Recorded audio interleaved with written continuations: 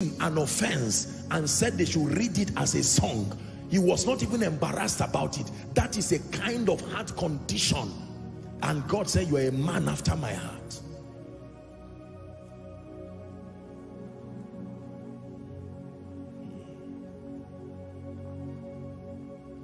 Number two, the second dimension, if you want to encounter the spirit of power, I'm still on point one.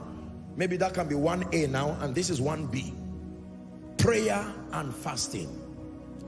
The ministry of prayer and fasting is directly connected to spiritual power. Prayer with fasting. Luke chapter 1. For the sake of time, we'll read 1, 2, and 14. Luke chapter 4, 1, 2, 13. Or 1, 2, 14.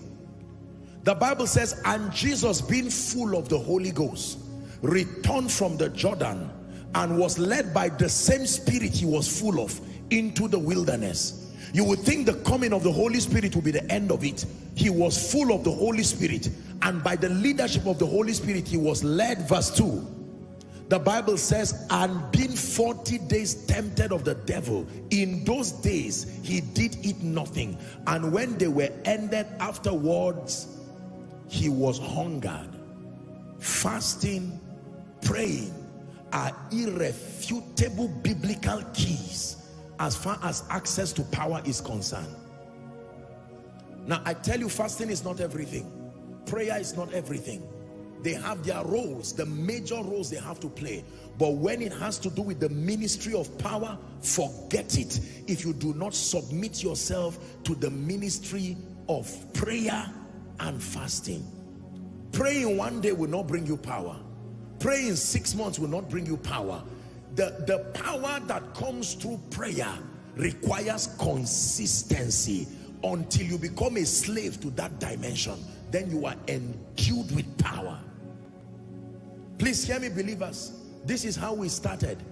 I know you have heard me say I'm a product of many anointings. Don't think I was just lying down and various hands were laid on me. No, sir. You can meet the most anointed man in the world and receive nothing when your capacity has not been enlarged. Was Jesus not around Judas? Was Jesus not around Thomas? Why didn't they receive? Power. Prayer and fasting. A generation that understands how to pray with understanding is a generation that will access power.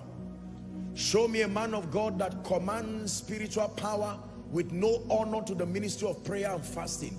I show you a dimension of an operation of a spirit, not the Spirit of God.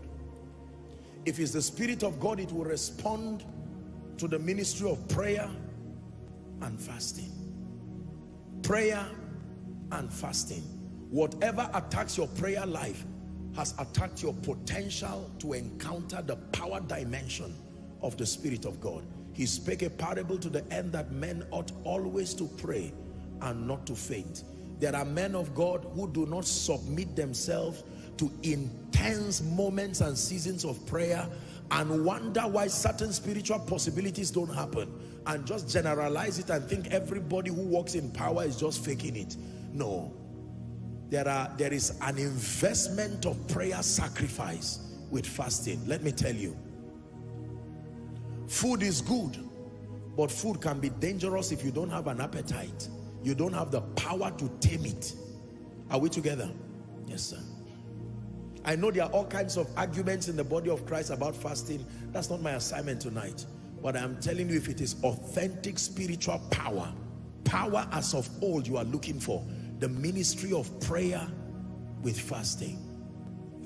There are people, if by 7 a.m. in the morning you don't eat, it will be as if you are having headache. It's a spirit. I assure you, even medically, it's not even absolutely correct.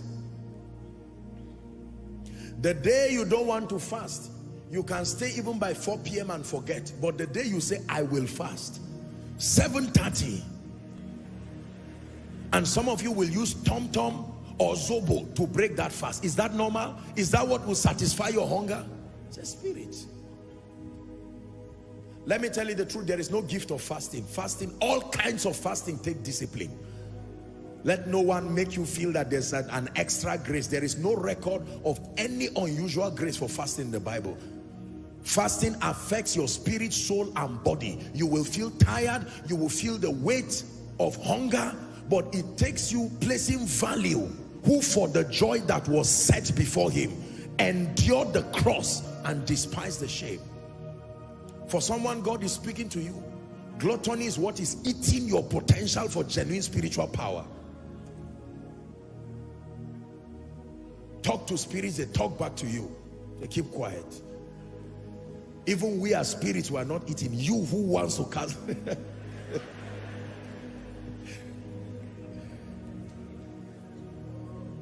You don't just tell somebody, come. You don't just speak and you see people are just shouting. It takes more than laying on of hands, my brother. There is a testament. Praying, fasting. Many of us, if we check your prayer account, you don't have up to 1,000 naira. How much? And yet, you want to buy houses in the spirit. You want to buy estates. You are joking. With 1,000? Even in a credit system, the bank will not give you money with that kind of bad account. You need to up your game. Wake up in the night. Wake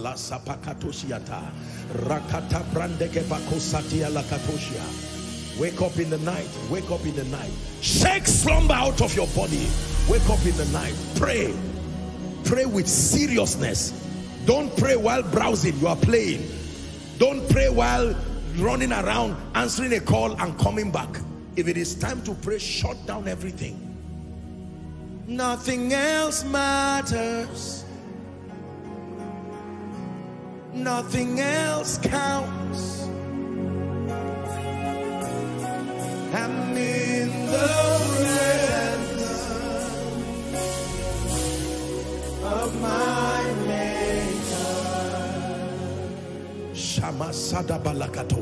Lord, I pray concerning this assignment that you have for me. Who but you can empower a man to take the nations? Lord, there are sick bodies that need to be healed. There are lives and destinies. Only God knows how many dead bodies have been allocated for your anointing to raise back. Only God knows how many wheelchairs are at the mercy of your spiritual development. Lord, for my sake, for the sake of your name, move in and through my life. And one night you will go to pray like every other night, except that while you are praying, something happens to you that did not happen before, and you will know something has come upon you. The next time you stand before people, God's people, he will honor you. You run away from him in the secret and want to play church and think he will just honor you in the presence of people. You are playing games. You see, we keep making a fool of ourselves because we think that God plays all kinds of games and gimmicks. You think you just stand before people talking and you see people shouting up and down? You try it.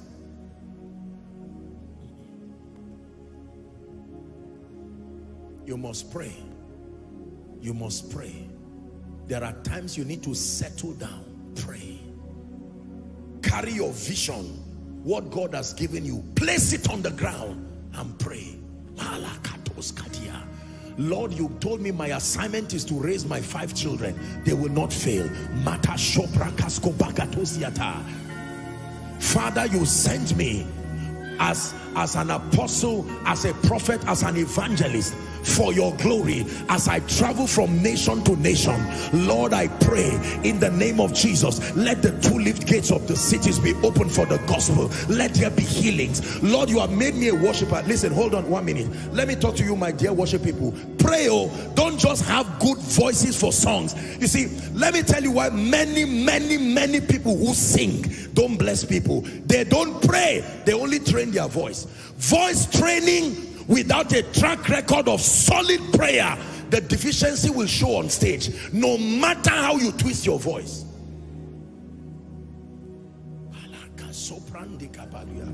You are leading praise and worship.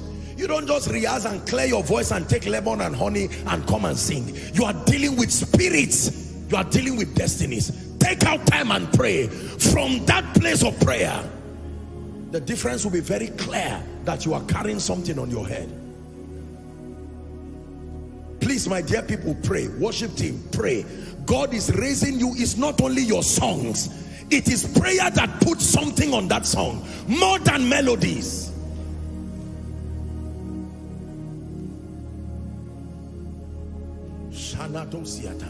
And you stand to lead worship, and as you just raise one song, the glory that emanates from your prayer altar through your voice just sweeps across the place, and you are seeing sick bodies getting healed. You are not even aware. Just one song, and they say, what kind of a worshiper are you? It's beyond songs. Beyond songs. It is in the place of prayer you will receive many songs. There are songs you don't have the brain to compose. They will come by the Spirit. Sometimes you will fall asleep while praying, and then you will hear the angels are singing Hosanna in the highest. The angels are singing.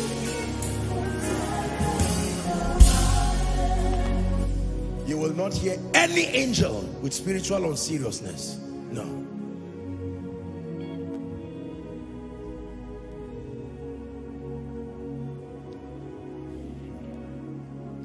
Prayer and fasting. Please pray. I will not give you rules, but let me challenge you. If you are a serious Christian, this is my personal opinion, at least there should be a day once a week for you to fast. If that is too much, then forget about revival. Believe me, this is not a doctrine I'm giving you. There's no place like that in scripture. But I'm telling you, if you are called into ministry, let me challenge you and admonish you by the message of God. Except you want to make mockery of yourself and make mockery of the name of the Lord through your life, there is a level of stamina. You have to trust God for grace to tame food. It is good to eat. I'm not one of these people that advocate people have died through carelessness and died the death of fools. That's not what I'm teaching you. You want to lay hands on the sick and see miracles? You want to speak the word of God and let it come with power? Man of God, pray. There are some of us who are young, we are just starting, and already we are careless. 1 month, no prayer, no fasting. And I hope you know that fasting is not just a time where you abstain from food and sleep. You are not fasting. Albeit that is important for your health, but that is not fasting. When there is no prayer, word study and worship, you did not fast. Let me repeat. When there is no prayer, word study and worship, you did not fast. No matter, even if you do 48 hours, 72 hours that was spent sleeping, if there is no prayer, word study and worship, you did not fast. So just because you slept by 9 and woke up by 4 and slept back again and woke up 4:45 and already started arranging your food, waiting for 6 on the dot, of course God will honor you, he's merciful, but I am telling you, that's not fasting.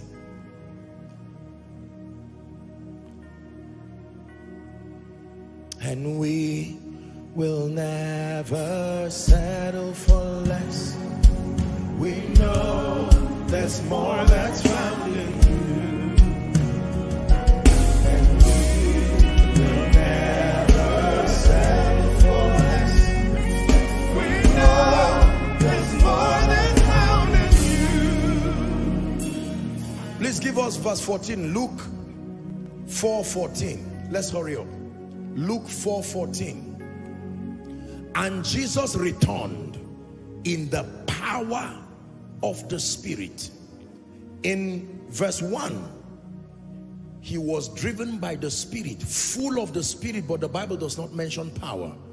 Verse 14, having prayed and fasted, even though with the Spirit, he returned in the power of the Spirit into Galilee. And the Bible says there went out a fame of him throughout all the region round about. I believe in the ministry of fasting and prayer. Please submit yourself. Fasting is not for men of God. Fasting is not for those in trouble. Fasting is not for those that the doctor said they have diabetes or they have, you know, something that is wrong with them medically. Fasting is for all men. I truly believe that. Prayer with fasting. Prayer with fasting. Prayer with fasting. Hallelujah. If you are pregnant and you have children, don't worry, we'll fast for you. Our fasting will cover you. And even children too can fast. Let me tell you, don't over pamper your children until spirits enter them. Children can fast. They can fast and end by 12. It does not kill them. Don't say my child is too small, let him grow. By the time he grows, he already has. Do you think that it was a legion that entered the madman in Gadara in one day? They kept coming and calling themselves and said this man is unavailable to, until they became a legion. Encounter with the spirit of power. Number two, the second platform. I hope you got my arrangement, that I'm giving you 3 biblical platforms for accessing power with God. Number 1 is through encounters. Encounter with the spirit of power. And that there are 2 conditions. You want to encounter the Spirit of God with his power, your heart condition, and then the ministry of prayer and fasting.